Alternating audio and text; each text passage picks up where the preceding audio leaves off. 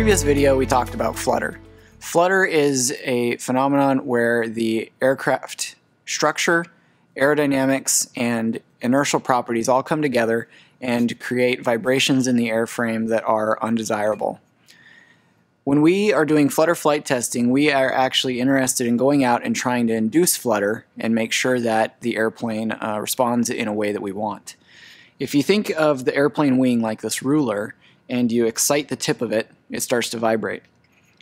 When it vibrates, if it were to get worse or remain the same, that would be like flutter occurring in flight.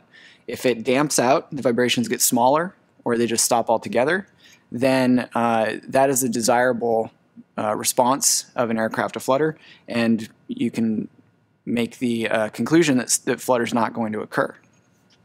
The way that we test flutter in flight is we actually use our Tamarack Active Camber Surface, the TACS. We take the TACS under manual control, which is a flight test only feature, and we actually take them and have them move at a desired frequency and try to get the airplane vibrating. Then we stop them abruptly and look at how the wing and the rest of the structure responds thereafter. We do this at a variety of different frequency ranges and a variety of altitudes and airspeeds, and if the airplane responds in a desired way, that is, the wing damps out, then we know that the aircraft is free from flutter.